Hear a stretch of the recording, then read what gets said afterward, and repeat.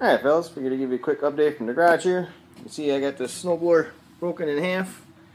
Got a new drive belt for it. I got everything cleaned up in there. Oil's changed, new spark plug. That half's ready to go. This half, got a new belt on it here. I've been working on it, got things freed up, cleaned up. I've been working on this damage under here. I got a new set of skid shoes on it, universal ones. And I made this like temporary cutter bar for it, but it's actually pretty solid, so I might just leave it. I made it out of that thick sheet metal I'm usually making side tins and stuff out of. And then I want to take another piece of that and kind of wrap it around this and bolt it all together. Put a little strip in there and little bolts and stuff, and maybe some JB weld just to make sure it's good and tight.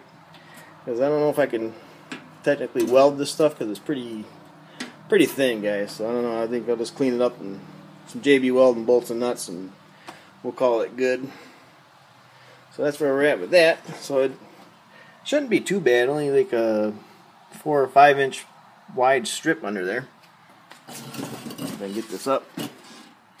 Yeah, you can see how banged up it is, but if I just get her close and bolt her down and bolt her to this, I think that'll be a pretty solid fix. So that's where we're at with the snowblower. And then my brother stopped by last night with all this stuff for me to work on: a mini tiller, 3 weed eaters, and this hedge clipper. He wants me to get them running for him, so I'm going to knock those out super quick so I can start working on... He also brought my 72 home to me. Got it out of that barn he was storing it at. She's pretty clapped out, guys. It's been sitting in the barn for a little over a year. Last June 2018, it went over to that new storage barn from the fairgrounds. And I don't remember having this hubcap, but this hubcap's been sitting on the hood ever since, and left a nice big stain on there for me. So yeah, guys, he dropped everything off last night, so I just got off work and I'm gonna roll this outside, give it a bath, and get her, you know, the once over. See if I can get this thing to run. But the ultimate plan is to get the 8-horse Briggs in there and get it ready to... I think I'm gonna try plowing with this one this year. I'll put the eggs and the tri-ribs off the 69 back on this, and it should be my plow tractor this year. If that works out, I'll just leave the 69 over at the farm where my brother stays. We can use it there.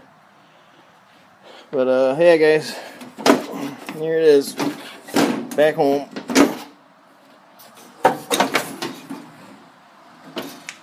It's been a while since I've seen this guy, so just checking her over.